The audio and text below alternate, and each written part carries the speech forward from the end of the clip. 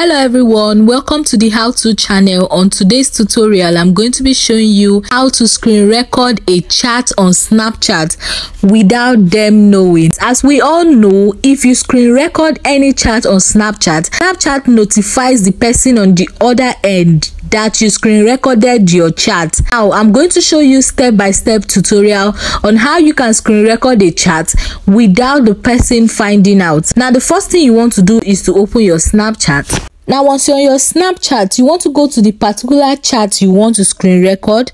I'm going to be tapping on the message icon, and then I will just choose the chat that I want to screen record. And as you can see over here, it has already notified this person that I'm screen recording. I'm going to just show you an example of what you should do.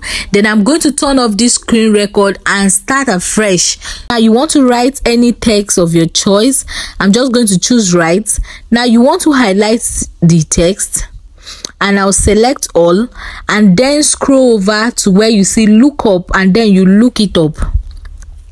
Now guys, once it's like this, you want to take this up, and then you can click on your record button. Make sure you are not recording before you start this process. I'm just going to turn off this record right now and redo the process for you to understand. Now guys, I started up the same process I showed you guys on the previous one, but I started it up with another chat entirely so that we see if this process works or not. I want to make sure officially it has started.